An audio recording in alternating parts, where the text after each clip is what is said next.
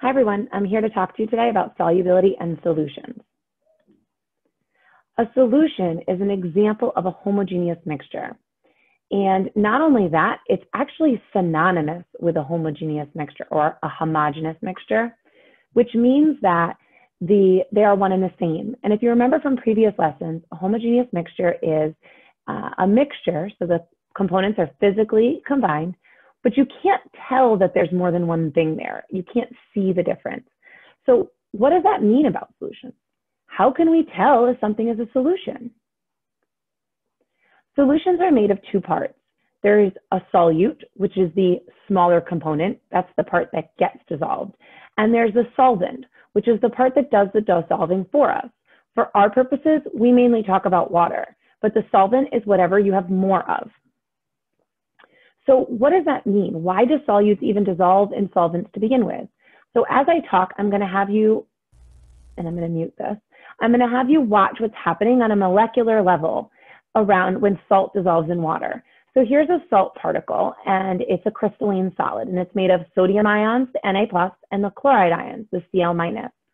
And when we shake our salt shaker into our container of water, the water molecules actually get in between the different ions and they surround them. So you can see the water molecules here surrounding that chloride ion, and they're going to come in and they're going to surround this sodium ion, and this is called dissociation. And you can see a picture of that to the right. So what's happening is this crystalline solid is actually being separated into its ions, and each ion is surrounded by water molecules. That's dissociation. This also happens to things that aren't made up of charged particles. Sugar molecules will break apart from the sugar crystal and then also become surrounded by water molecules. So this doesn't just happen for things that are made up of charged ions. An important thing to remember when talking about solubility is that like dissolves like. Solvents and solutes must have similar properties in order to form a solution. An example is water and salt are both polar molecules. And you might remember the term polar from last year in biology. Oil and water, however, don't mix. Oil is a non-polar substance, while water is polar. So the oil will sit on top of the water in a layer because like dissolves like, and these are not alike. Well, what are some different factors that affect the rate that this occurs? So the rate at which all those salt particles become their ions and are surrounded by water, that process of dissociation, well, what affects that? The first thing is temperature. As molecules start moving faster, the temperature increases. And when the molecules move faster, this is going to make something dissolve faster because they're going to collide into each other more often. And when that happens, they're more likely to spread apart and be surrounded by water. Agitation is also when you are stirring or shaking. So if you ever try to make a powdered lemonade drink and you go and you have to stir and stir and stir and stir and stir, it helps it dissolve it a little quicker. Well, when you stir, this is making it dissolve faster because of more collisions between the particles. And the more times those particles bump into each other, the more likely they are to dissolve. They have to be in contact in order to dissolve. So you are increasing the number of contacts when you are increasing temperature and increasing agitation. Well, how could we do this with surface area? Well, if we increase the surface area by grinding up salt into a powder, now you have smaller pieces, so there's more surface exposed to the solvent. How could that make something dissolve faster? Right, there's more collisions, and more collisions means a faster rate. A very important question that always gets asked is how much solute can get dissolved into a solvent? Well, solubility is defined as the quantity of one substance that will dissolve into a given quantity of the other at a given temperature. So solubility changes with temperature.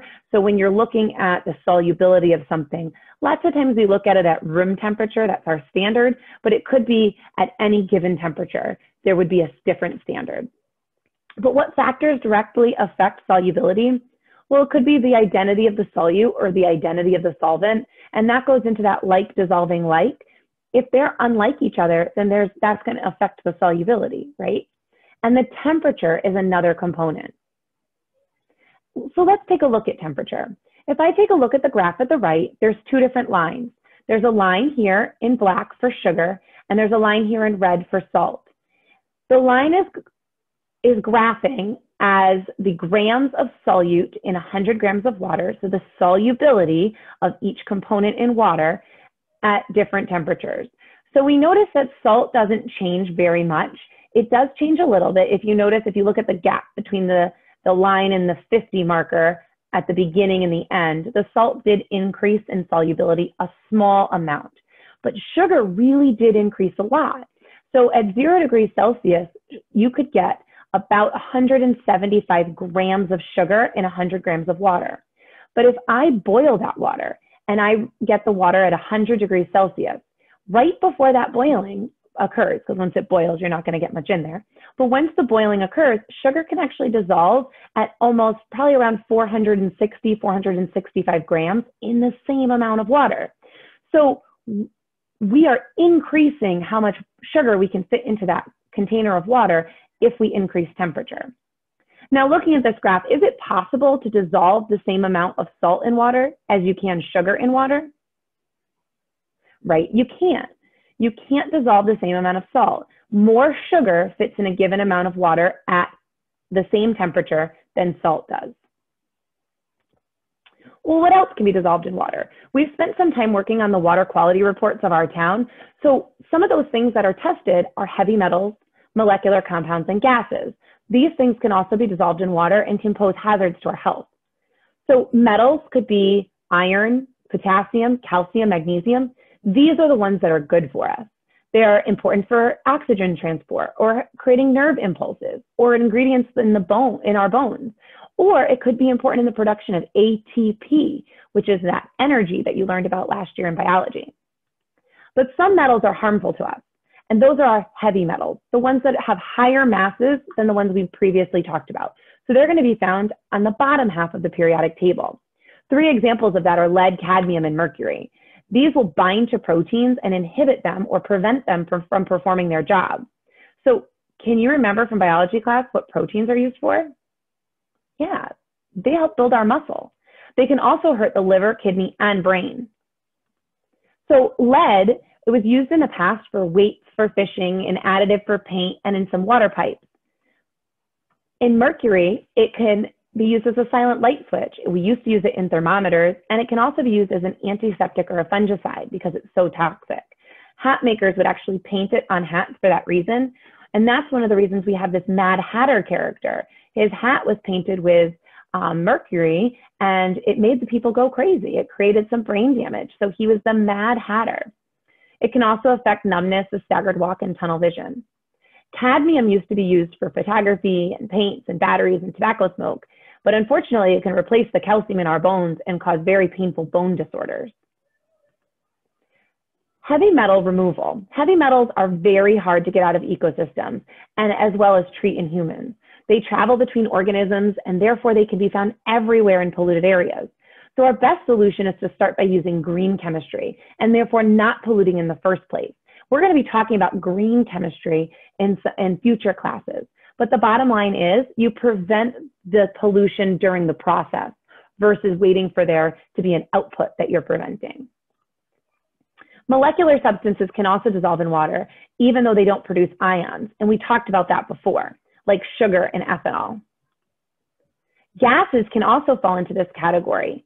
When a gas dissolves in water, the opposite happens with temperature.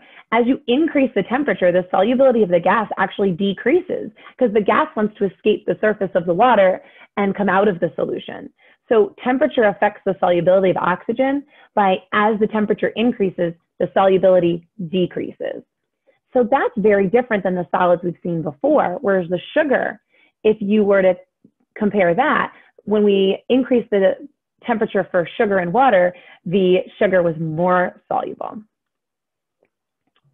So let's think about how this would affect fish. Think about the fish kill we were talking about before. What do fish need oxygen for? As temperature increases, what happens to the amount of oxygen dissolved in the water? And as temperature increases, do fish become more or less active? A hint here is that they are cold-blooded creatures. They thrive in a cold environment. Is there a problem with this? We're going to be revisiting these answers during one of our discussions this year.